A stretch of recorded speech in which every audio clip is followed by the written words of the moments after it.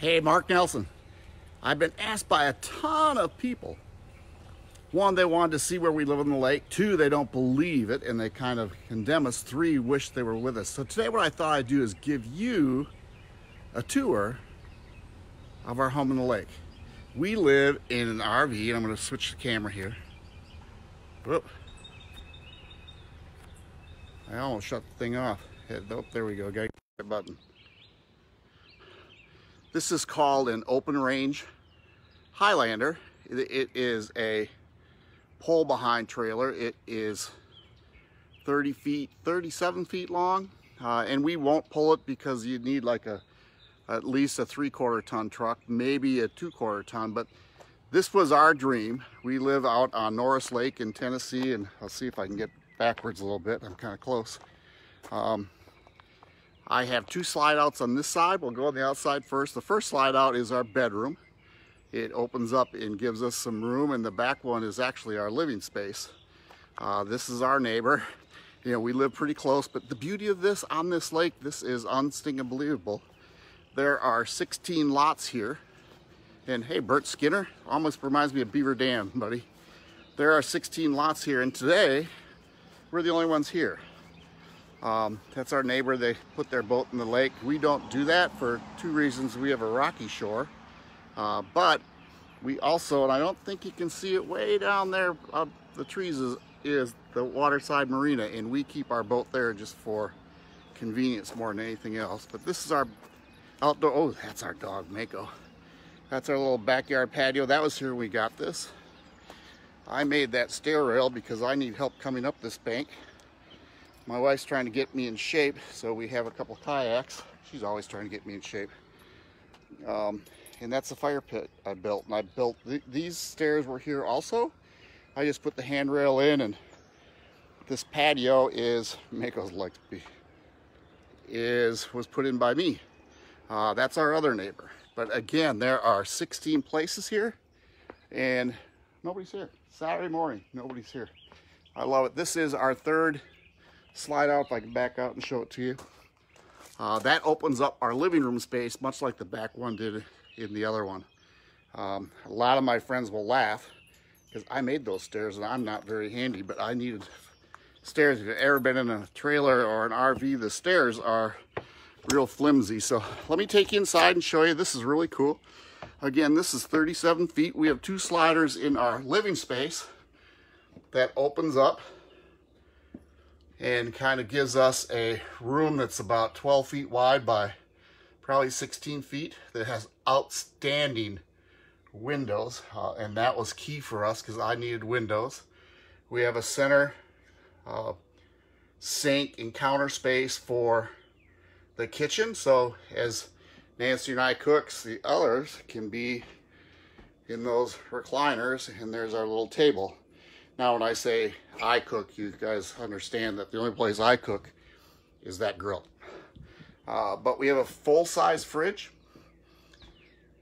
That was pretty cool when we first saw this thing. We have counter space over here, counter space down there, and that's our little closet for our, and I'm probably going all over here, for our coats. We have a nice little TV with a fireplace down below. It's just, gosh, it's so cool. And then this couch, of course, is a hide-a-bed, and you guys know how those beds are. They are, my kids have been out here, but we actually blow up an air mattress because it's better. But look at that view. I mean, this is what I wake up to every day. I come out and I either have coffee outside or coffee sitting here, and this is the view right behind here. Nancy and I'll sit and have breakfast and look out these windows. Now, how cool is that? Unstinking believable. What we consider our freedom. This isn't for everybody, but we certainly have worked hard for it and like what we do and whatnot. But so we have a little curved little hallway, walks down into first our bathroom, and I did clean it. My wife will be impressed. It's not a big bathroom, but there's everything we need in it. We got a sink and of course your stool replaced, and we have not a full tub, but it's a shower, and we see conserving space, so I put my laundry basket in there. it's like a 3/4 size full space tub and shower. It's not really a tub, but you can sit down in that. There, I'm actually going to come back out and go the other way and show it to you. This is our bedroom. We have a king size bed. They call it for an RV, it's a short bed. So it's like 4 inches short of a normal king size. And it is close in here, but it works. It's that. Glass doors are our hanging closets, and underneath it, I'm not going to pick it up, but you lift up underneath and there's storage underneath there. So our off-season clothes goes in there. There's an air conditioner in here, but we have windows and get lots of ventilations. And this was key to us because we live here. This is it.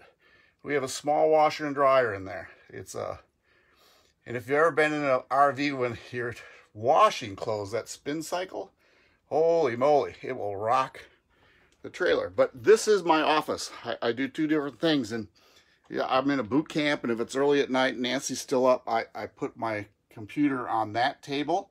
I sit in the bed and I join a webinar that people get to see us. That was Nancy's into horses, so I don't know if you saw that on the design. The open range has a horse on it. This is my other office. As I come back in here, this is our room. This is in that chair. You can see I've kind of molded it to my back because I'm so thin and whatnot. I am thin. My computer's there and all my books, and we have storage up above and whatnot. And I didn't tell you, but underneath our king size bed, that comes up and there's storage underneath there.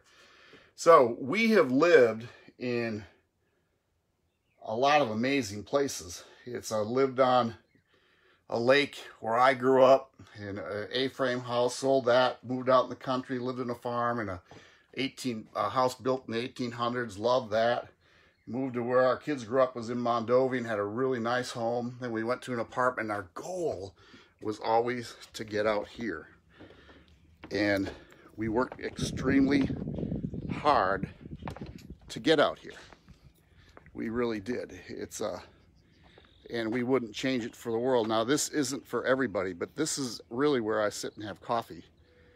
Nancy will get home a little later today, and we're going to go take those kayaks for a little spin. And I don't know if you've been following me, we have a pontoon, but the motor died, so we went out and ordered a brand new pontoon that's coming hopefully next week, and we'll have it over at the marina.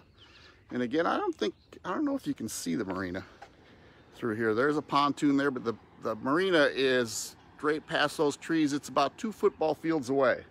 So we enjoy our walk there. There's our little Mako. And that's where we live.